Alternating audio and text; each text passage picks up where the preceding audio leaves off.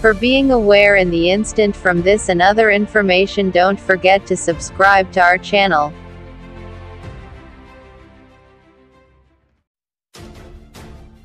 Malaysian PM Mahathir Mohamad has resigned in a surprise move that could unravel the ruling coalition.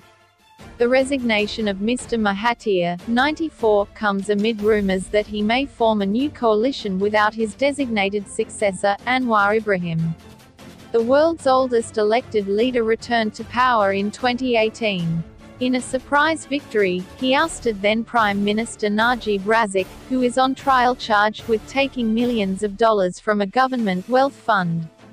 The Prime Minister's office said the letter of resignation to the King was submitted at 1300 local time, 5 o'clock Greenwich Mean Time. No other details were included in the statement. It is not clear who will be the next Prime Minister.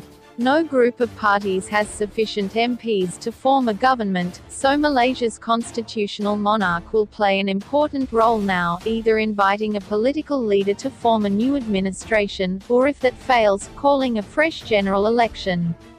Bersatu had been part of the governing Pakatan Harapan alliance, which he joined in 2018 together with Mr Anwar, and which won the 2018 vote, ending more than 6 decades of rule by the Barisan Nasional (BN) coalition.